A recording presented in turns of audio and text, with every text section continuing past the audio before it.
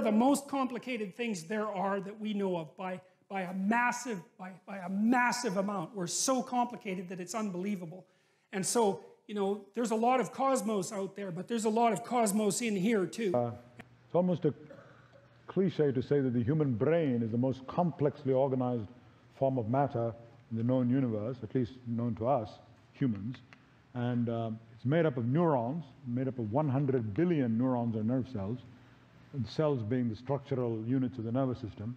And each cell makes about 1,000 to 10,000 contacts with other neurons. Points of contact are called synapses. Each point can be on or off, can be inhibitory, can be excitatory.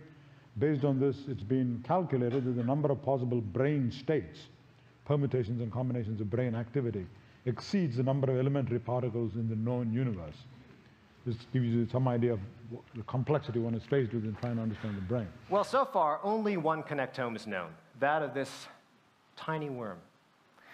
Its modest nervous system consists of just 300 neurons.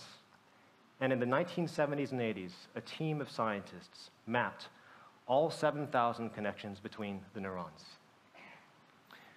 In this diagram, every node is a neuron and every line is a connection. This is the connectome of the worm C. elegans. Your connectome is far more complex than this because your brain contains 100 billion neurons and 10,000 times as many connections.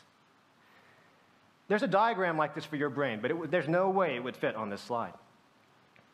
Your connectome contains 1 million times more connections than your genome has letters.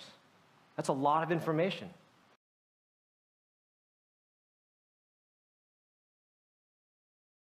This word, phanesthai, is the root word of phenomena, phenomenon.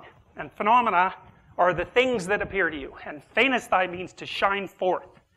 And the phenomenologists who were interested in the shining forth of things made the presumption that the things that manifested themselves to you as most meaningful were the most real things. And I think you can make a strong case that that's actually how your brain is wired, because your brain is wired to react to things that have meaning before they construct the perceptions that you think of as objects. And the reason for that is because the meaning of things is more real, in some sense, but more important than the view of things as objects. And so, for example, a famous philosopher, psychologist of vision said that when you approach a cliff, you don't see a cliff, you see a falling off place. It isn't that it's an object, cliff, to which you attribute the meaning of falling off place to. It's the falling off place perception comes first, and the abstraction of the objective cliff, if it ever happens at all, comes much later conceptually, because even babies can detect cliffs, and much later historically. Right? We always are seeing meaning. That's all we ever see. And what's true for language is also true for the simplest thing that the brain does, seeing light. So when we see these two dots, we put them in different surrounds. We change their perception of them. The one in the lighter surround looks darker than the one in the dark surround. Why? It's because what you're seeing is the meaning of the light. So to give you an example, we have those same two illusions repeated here, two tiles, one in a dark surround, one in a light surround. The same illusion on the right is on the left, okay? The one in the dark surround looks slightly lighter than the one in the light surround. What I'm going to do now is change their meaning, but I'm not going to change what happens in those squares at all, and see what happens to your perception.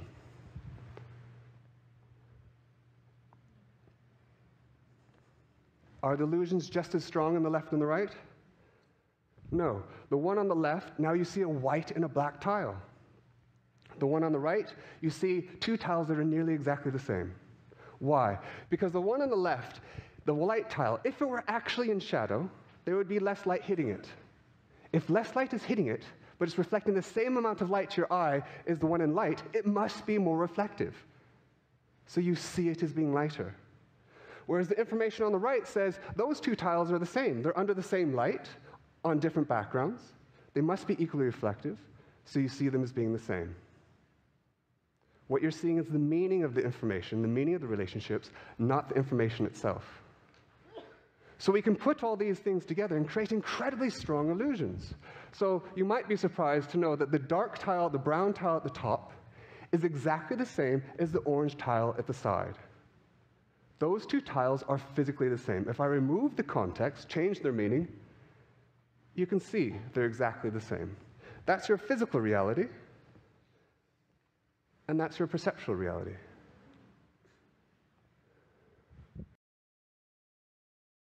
You're a loose collection of living sub-personalities, each with its own set of motivations and perceptions and emotions and rationales, all of that. And you have limited control over that. So you're like a plurality of internal personalities that's loosely linked into a unity. The scientific question about the I, the nature of the self, we've shown in many experiments that some of your experiments, some of our experiments, clinical studies, so it's not the monolithic entity that it believes itself to be. There are many selves and many I's, including the one attached to your sense of being a person